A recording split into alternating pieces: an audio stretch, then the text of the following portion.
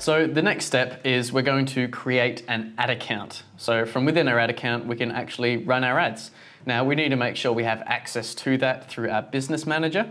So at the moment, I'm here within Connors Coins and I'm going to create a new ad account. So the first step is to click on this blue add button here. And we can see the three options that we have are add an ad account, request access to an ad account, or create a new one.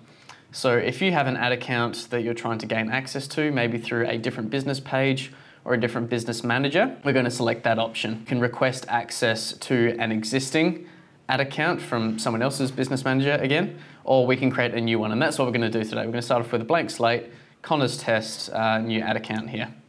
So when I click create a new ad account, it's going to ask me for the name.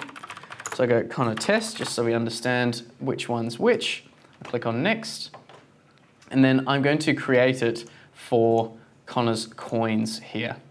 So I'm going to scroll down and there's Connors Coins. So I'm going to create the ad account for this one here. Click on create. So now we have our ad account, Connor Test.